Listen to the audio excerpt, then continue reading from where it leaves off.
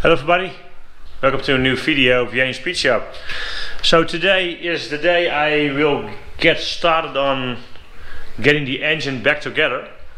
I did all the measurements and we're also going to take a look at what my goals are with this engine. I don't think I ever named a number or something that I want to have achieved with this build. So I'm going to explain a little bit some things and what my plan is with this engine and how far I am. I did all the measurements and that sort of stuff. So if you're new to the channel, M113 V8 turbo project with an M113 V8, Mercedes 5-litre V8 engine in an M124 station wagon. So if you're new to the channel, in the right corner for you is my logo. You can click on it, you see all the other videos and other episodes of this build. So everything is clean.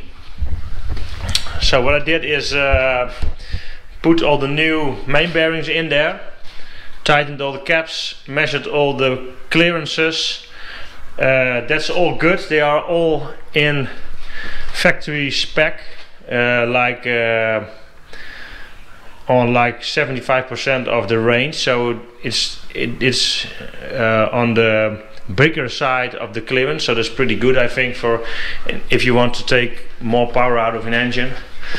So I also have new rods.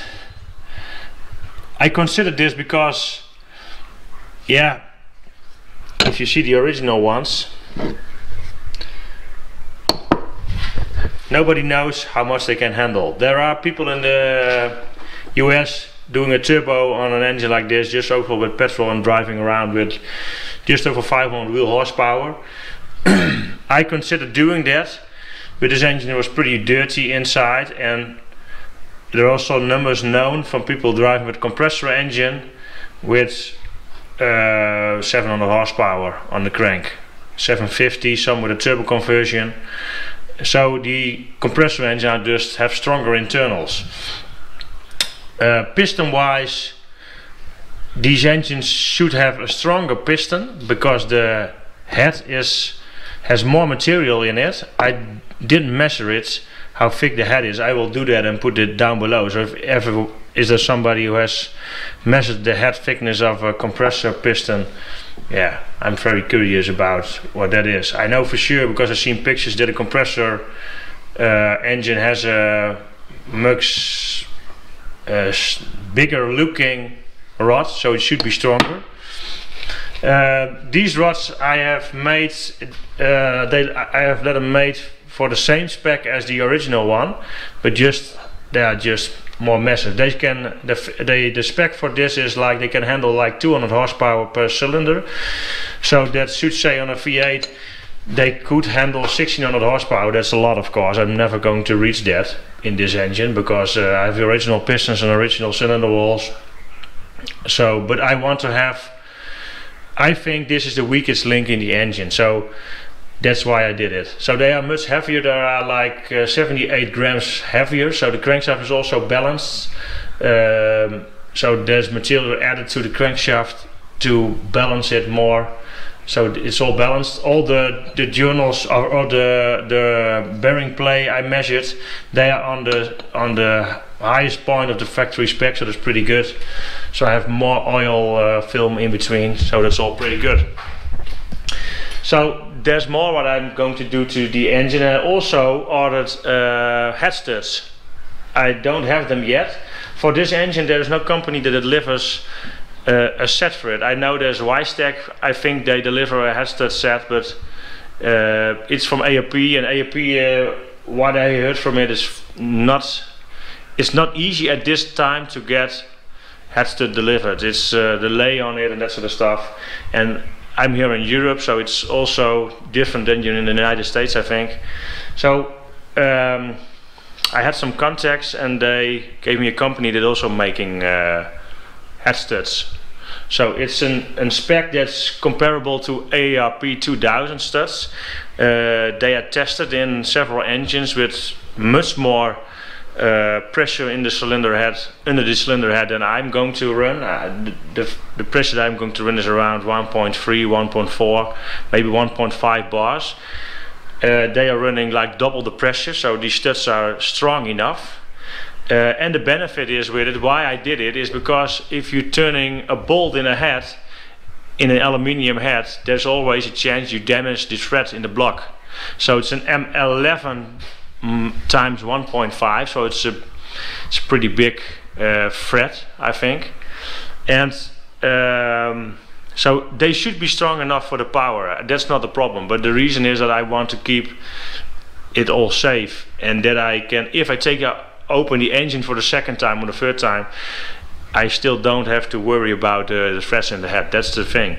All the Mercedes engine had all the where the bolts were all highly coiled. So you had a steel, there was steel to steel when you put a bolt in there. Now it's an aluminium, so you have a chance that you will damage the thread. That's the whole point of it. So I have ordered one set of these head studs. So if people are interested in these head studs, then message me on my website and I can give you a pricing for a set. So if you're interested for that, just email me and I can have a look what we can do. Also for the rods, I have another set for these of these rods. They are you can fit them in the 4.3 and in the 5 liter M113 engines, not in the M113K engines, because they have smaller journals and the length is different, of course.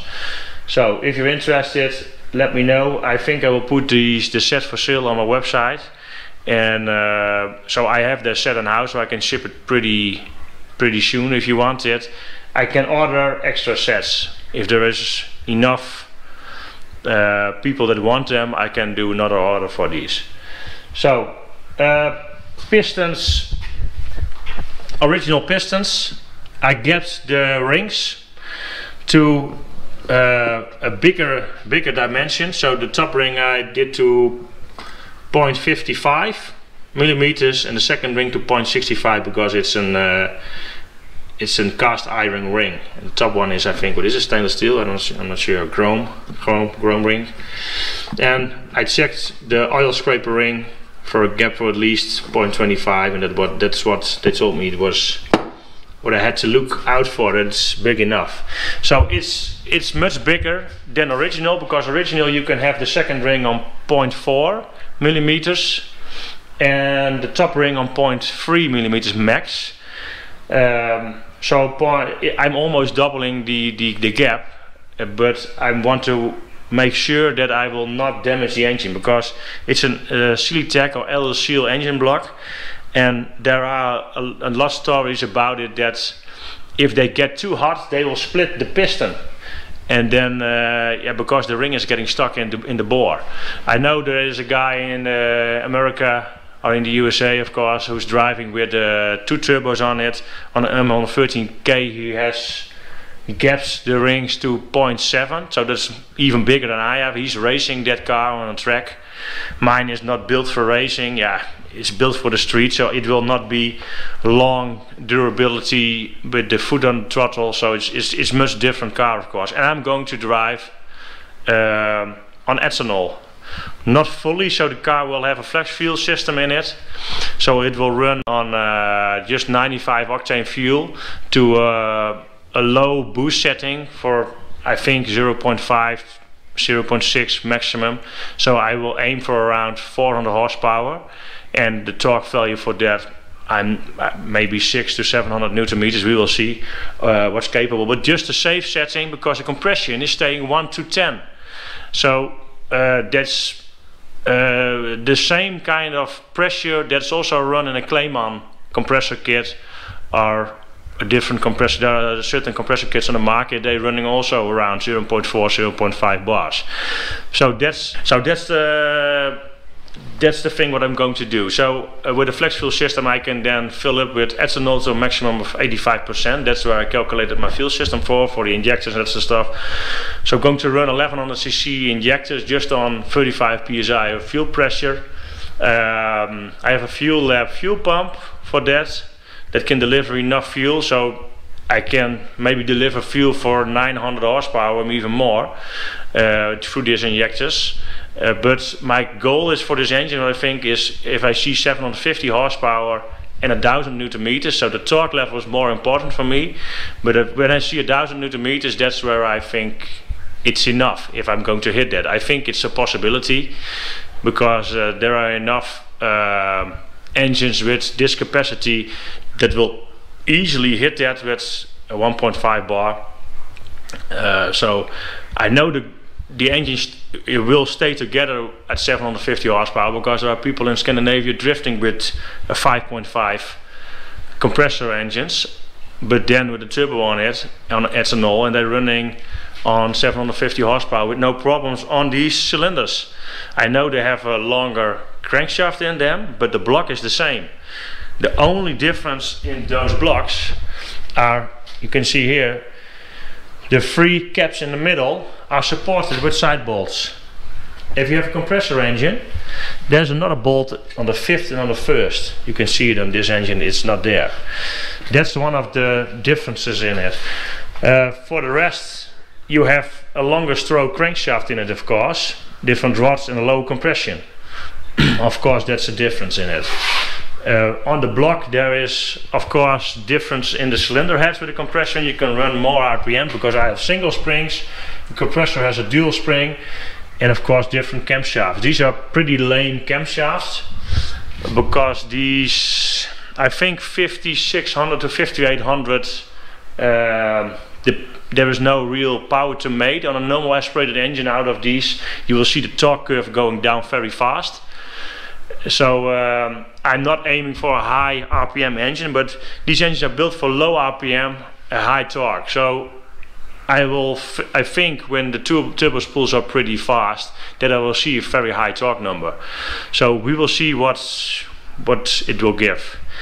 But yeah, I think it's possible to run safely 700 horsepower and 900 Newton meters, and if I see like 750 to 1000 Newton meters, 750 horsepower and 1000 Newton meters, that's where it's still a street car.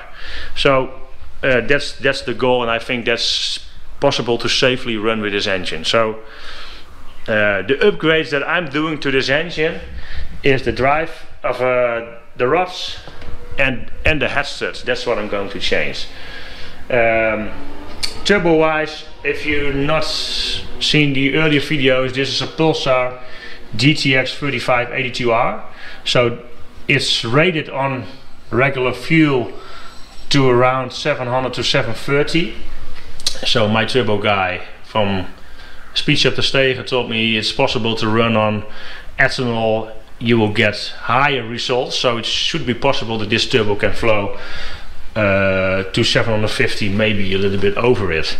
But yeah, that's I want to have still a possibility of some safety level in this engine. So I'm not building it to break it, I just want to have a fun, fast old station wagon. That's the whole goal about it.